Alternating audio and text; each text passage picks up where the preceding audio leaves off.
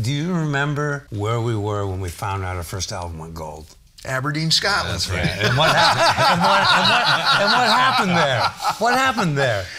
I don't recollect. Oh man, we were doing human pyramids and trashed the hotel. We took shoe polish and wrote our logo all over the walls and stuff. And the next morning, the cops came, and they searched. I don't remember. They escorted us out of the They country. escorted us out of the country, but for what reason? Not because we wasted their hotel. Why? Because one of our crew stole a pillow. They searched every bus, and and all we're saying is, "Hey, come on! Somebody coughed up the damn pillow." And nobody coughed it up. This so sounds very familiar. They escorted us like to the Rudy border or something. Yeah. Actually, it was Douglas Alexander. Yeah. He The was sound guy. But they escorted us to the border and said, "Don't ever come back." And we never went back. And we were all scared shitless because they thought they were going to nail us for the damage to their hotel.